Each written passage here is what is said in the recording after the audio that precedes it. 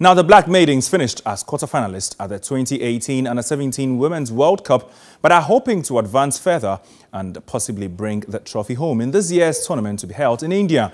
But they must first qualify for the biennial event. In their path are the Lone Stars of Liberia. Nenekwe Amankwa visited the team during their final preparations. A new set of players are being nurtured for women's football.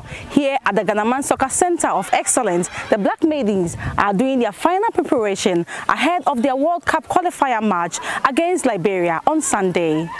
As one of the shining lights of the national team, the Black Maidens will once again hope to make the tournament at the world stage and remind everyone, giving the needed push, they can bring the trophy home.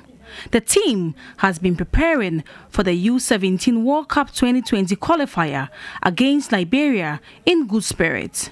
They will hope for a good result, and head coach Baba Nuhu expect nothing but a top performance from the Maidens. Preparation has been good because we have been here for almost a month now.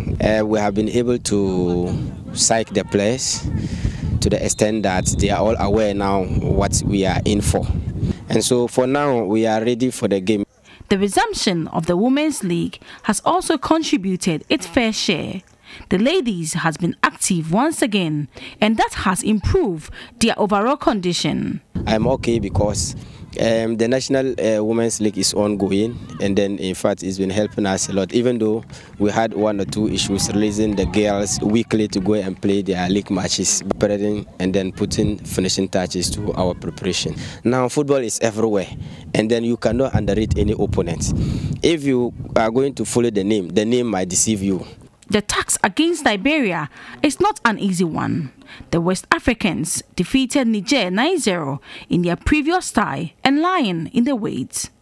Basir Al-Hassan is the captain of the Black Maidens and believes in the team snatching the victory against Liberia.